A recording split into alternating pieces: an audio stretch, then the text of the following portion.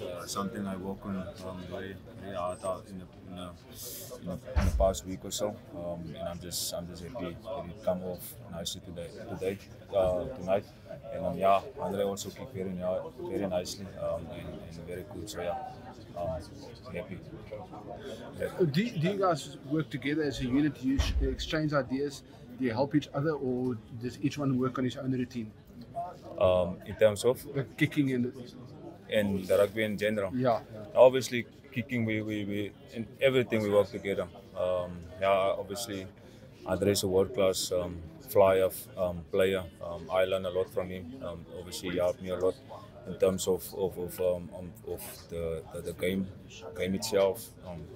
Like I said, I learn a lot from him, and obviously for me it's nice to work with him and learn from the best. Yeah. Did you change anything in your technique, your kicking technique before this test? Not changing my technique. Obviously, I did something wrong in my technique, and I just fixed it. And yeah. Can you perhaps elaborate what went wrong? What now? With your technique. Now, just obviously, I managed to follow up my kicks. That's why I pull most of the kicks. But I worked on that, and I obviously just happy that it came off. Manie, did you maybe speed up your kicking? No, I keep it the same. Obviously, it's the same. It's just obviously, yeah, I keep the same. It's not. I didn't change nothing in terms of speeding up my process. My process was the same. How the poly kick was? Was there a bit of nerves on your side because of the pressure for you?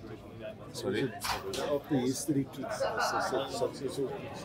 Was it difficult for you to come on pressure for you to able to keep those kicks?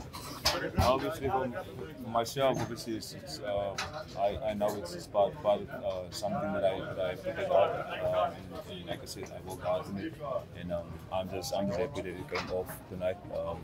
And obviously that I found my groove. So yeah, I'm just happy that I did it right tonight.